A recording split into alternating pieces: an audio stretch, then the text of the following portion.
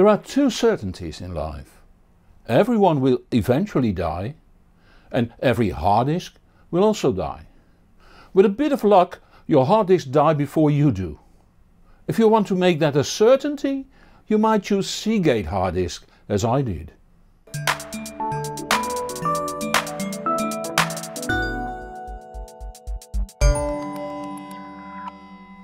On May 5th of this year, I bought 3 Seagate 8TB hard disks to fill up my new Drobo 5DT, and a week later I bought another one. Exactly 2 months later, the Drobo started to report strange errors that eventually pointed towards one of the now 2 months old Seagates. I contacted Seagate, and initially they only wanted to take my complaint seriously if I tested the drive by downloading and running a DOS program. For an Apple user that is rather problematic. I responded that I had an error report plus analysis from the Drobo support group, and after some persuasion I was allowed to return the drive to be replaced. I was given a link to request an RMA number. After a week the replacement disk arrived. June 17th, the second Seagate drive died. I directly used the link to request an RMA number and the drive was replaced without a problem. Exactly 1 month later, July 17th, the third Seagate drive died and was replaced, and the fourth died August 17th and was replaced. The replacement of the fourth drive died on October 2nd and was replaced by a drive that not only physically did not fit the Drobo, it also was dead on arrival. That one is currently sent to Seagate to be replaced. I now in total had spent €42 on freight and got stuck with a nasty feeling the Seagate drives might be rather unreliable. Having spent over €1,000 on the 4 drives does make that feeling even worse.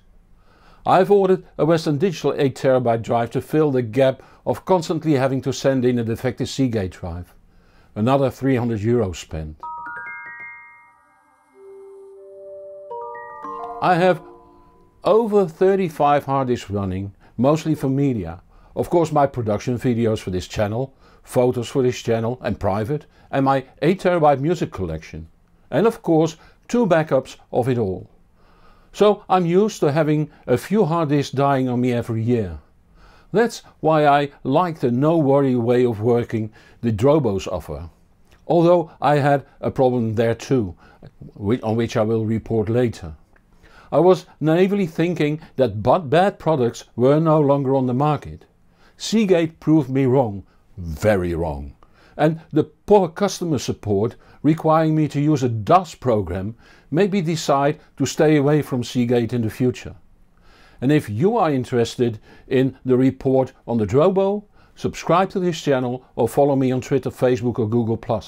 See the show notes for the links. If you have a question, post it below this video, but please don't ask me for buying advice. See my About Questions video to find out why.